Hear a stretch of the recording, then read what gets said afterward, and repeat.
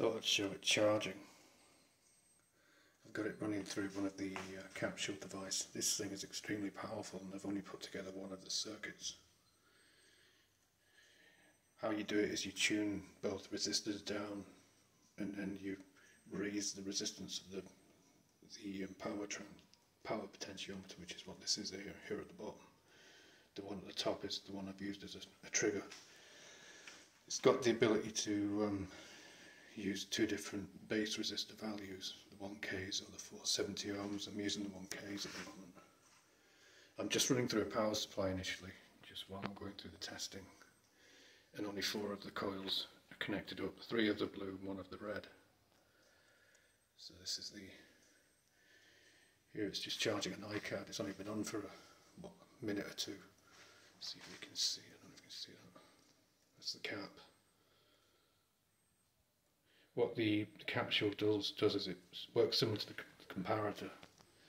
Is it takes the battery out of the loop and it just allows the transistor, the capacitor to charge, and in turn the bulbs switch the transistors to dump. And this is what the battery voltage is doing. If you can see that.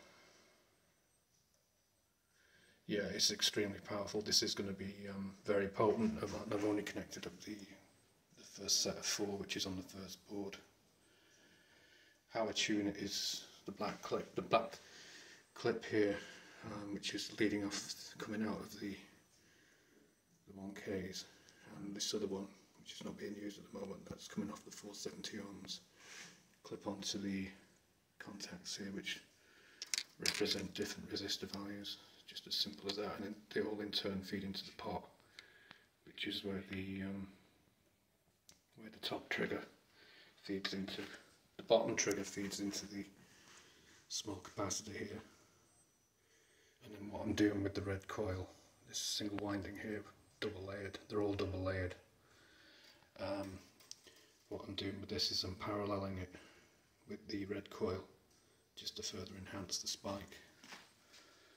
Everything here is matched as well, even the coils are matched.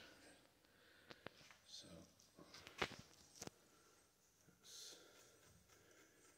it's extremely. I've had it running with a thyristor cap dump, Zener cap dump, and it was very close to overcharging the battery straight away.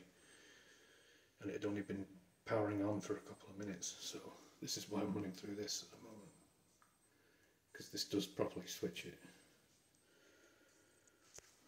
Scope shot. Playing with the potentiometers does play with the dump timing as well. It does tune that down.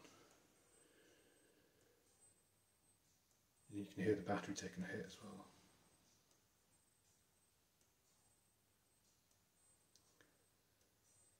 Yeah, so I'm going to play around with this a bit more, see what else I can get it to do.